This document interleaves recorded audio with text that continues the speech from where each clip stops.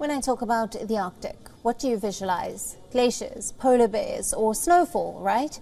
But what if I tell you that some parts of the Arctic didn't look polar anymore and that the Arctic is getting wetter? For a long time, scientists could not identify any trends in the amount of snow, rain and freezing rain across the region. But that has changed now.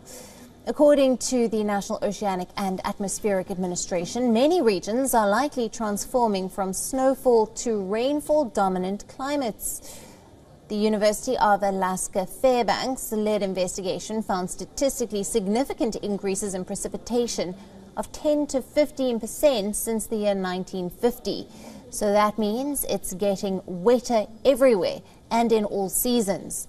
Now, according to one of the researchers, in the next few decades, rain will become the main form of precipitation over most of the Arctic fringes. A 2021 study in the journal Nature Communications found that rainfall could take over in parts of the Arctic as early as the year 2060.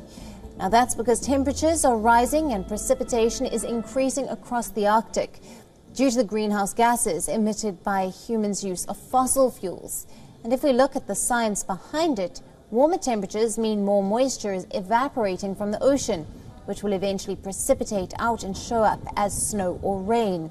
But the higher temperatures are also melting the sea ice cover, exposing more of the ocean to evaporation, leading to further precipitation.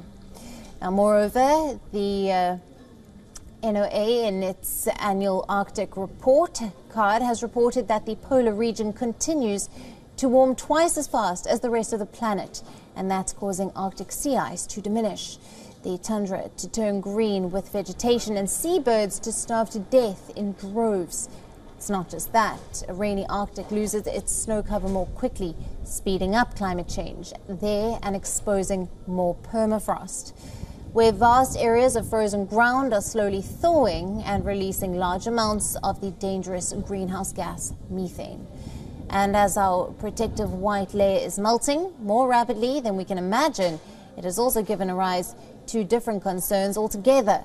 It is the release of dangerous ancient microbes buried deep under the permafrost frozen zone. Moreover, the freezing rain is becoming a bigger issue. Alaska's second largest city, Fairbanks, recently experienced a 35-millimeter downfall. The problem is that the ice layer that's left behind, it makes roads more hazardous and creates difficulties for foraging wildlife until the spring thaw comes.